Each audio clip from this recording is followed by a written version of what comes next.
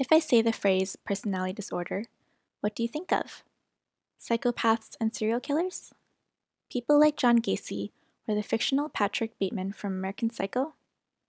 Even those who are well versed in psychological disorders like depression, anxiety, and schizophrenia may have a shallow understanding of personality disorders, which can contribute to the stigmas that are attached to them. And while psychopathy falls under a particular personality disorder, antisocial personality disorder, there are actually 10 personality disorders in the DSM-V. If you're interested in learning more about personality disorder, we're sharing a quick crash course for you. Personality disorders are defined as a type of mental disorder in which your thinking, functioning, and behavior are rigid and unhealthy. These unhealthy traits can cause significant problems and limitations in relationships, social activities, work, school, and other situations.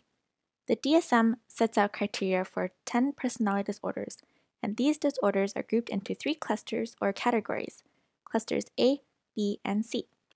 Cluster A is considered the odd eccentric cluster and consists of paranoid personality disorder, schizoid personality disorder, and schizotypal personality disorder. People in this cluster often behave in strange ways and may in particular struggle with social situations. Paranoid personality disorder. Have you ever had feelings of paranoia or assumed someone walking behind you was following you? For someone with paranoid personality disorder, they often have extreme feelings of paranoia. They feel everyone is out to get them and are hyper-aware of danger. They mistrust others and often don't get close to people for fear that person will hurt them. Schizoid personality disorder. Do you know someone who is a bit of a loner or who seems detached from others? People with schizoid personality disorder take the idea of being a loner to the extreme.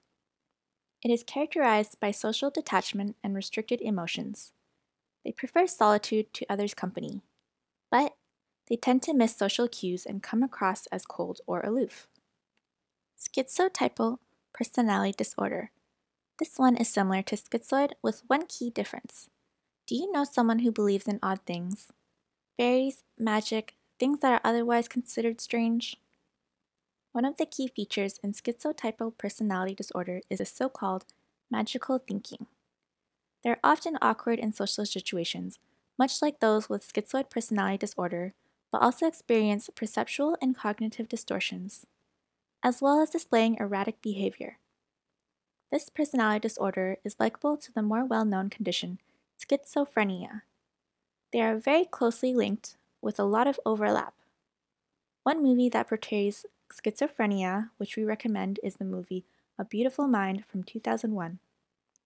Due to the overlap, this gives you an idea of what people with a schizotypal diagnosis are like. Cluster B is considered the dramatic cluster and consists of borderline personality disorder, histrionic personality disorder, narcissistic personality disorder, and antisocial personality disorder. People in this cluster often behave in dramatic ways, which can lead them to struggle to maintain stable relationships. Borderline personality disorder. Do you have a friend who seems to switch opinions on people very quickly or experiences mood swings and instability? These are key features of the next personality disorder, which seems to be the most common. People with borderline have a big problem with instability, both in moods and in their sense of self. They may also tend to engage in risky, impulsive behaviors like drugs and self-harm. Seeing the world in black and white can also influence them to engage in splitting, which is when their feelings towards a person swings drastically. Borderline personality disorder is portrayed in the film Girl Interrupted. The main character is diagnosed with borderline personality disorder after a suicide attempt, and the film focuses on her stay in a mental institution. Histrionic personality disorder. We all know someone who loves being the center of attention, right? And thrives in the spotlight? People with histrionic disorder take this to the extreme. They tend to excessively show their emotions and are very uncomfortable when they are not the center of attention. They also tend to be easily influenced by others' opinions. People who love to be the center of attention at parties, in class, or other situations could be suffering from this disorder. Are you enjoying this video?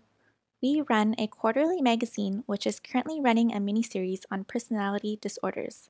To find out more, check out the Patreon, www.patreon.com/psych2go magazine, and our store, www.psych2go.shop. Narcissistic personality disorder. This is a term we've all heard. People talk about having met narcissists in their lives very often, but what does it mean to truly have narcissistic personality disorder? Narcissistic personality disorder sufferers have an inflated ego. They feel they are somehow special and unique. They also tend to be preoccupied by fantasies of power and have a powerful sense of entitlement. They are devastated by normal human limitations, and their self-worth can rapidly fall if they encounter these limitations. There are a few characters with a diagnosis of this in film, but there are many characters who could fit the bill.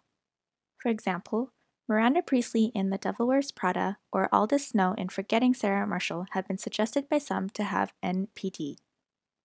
You'll also find articles on NPD, often portraying narcissists as abusers. It's important to remember not all people with NPD are abusive, and not all abusers have NPD. Antisocial personality disorder. This is another personality disorder people have often heard about. You might have heard it by the names psychopathy and sociopathy. The main issue in antisocial personality disorder is an utter lack of empathy. They tend to disregard others' feelings and can often engage in criminality. They also tend to be impulsive and typically don't feel remorse for their actions. As previously mentioned, serial killers such as John Gacy or fictional killers such as Patrick Bateman are examples of people with antisocial personality disorder. However, not all people with antisocial personality disorder go on to become killers or even break the law. Cluster C is considered the anxious cluster and consists of avoidant personality disorder, dependent personality disorder, and obsessive-compulsive personality disorder. People in this cluster often behave in very anxious ways, impacting on their lives greatly. Avoidant personality disorder. Do you know someone who seems to completely avoid others, or who's sensitive to criticism and feels rejected often? These are some of the key characteristics of avoidant personality disorder. The individual may be extremely sensitive to criticism and have chronic fear of rejection. Due to this, they tend to completely avoid social situations and social relationships. Like with schizoid personality disorder, they often come across as a loner, but unlike schizoid personality disorder, they have no desire to make friends. They have a chronically low self-esteem and don't feel good enough. They may be a student in your class who never seems to contribute, or a coworker who takes every bit of criticism to heart. Dependent personality disorder. Do you know someone who seems to depend on others, who needs a lot of attention and care from people? As the name suggests, people with dependent personality disorder have a strong need to be taken care of.